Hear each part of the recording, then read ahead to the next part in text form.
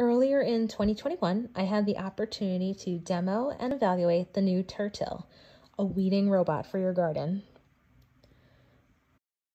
When you're ready to set it up, you press the button after placing it in the area where you want it to weed, and it gets to work.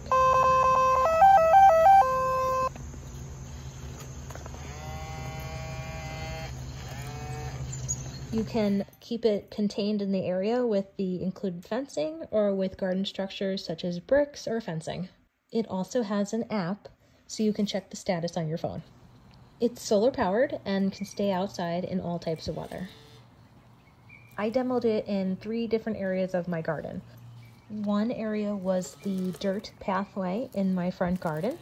I kept it in the path using bricks and fencing.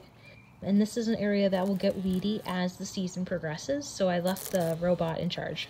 And it did a really good job of keeping the weeds out, but protecting the plants that I wanted to keep. Another spot I tried it was in a raised bed with garlic, a rose, and a chrysanthemum. This is closer to the idea of using this product in a farming capacity, where you'll have it going around the crops and weeding out anything that emerges around those crops. I was happy to see that it worked around the garlic and the other established plants.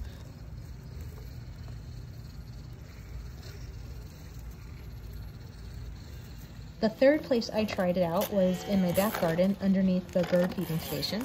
This is an area that can get out of control pretty quickly thanks to all the bird seed that the birds drop down, even if I try to use the seedless mix.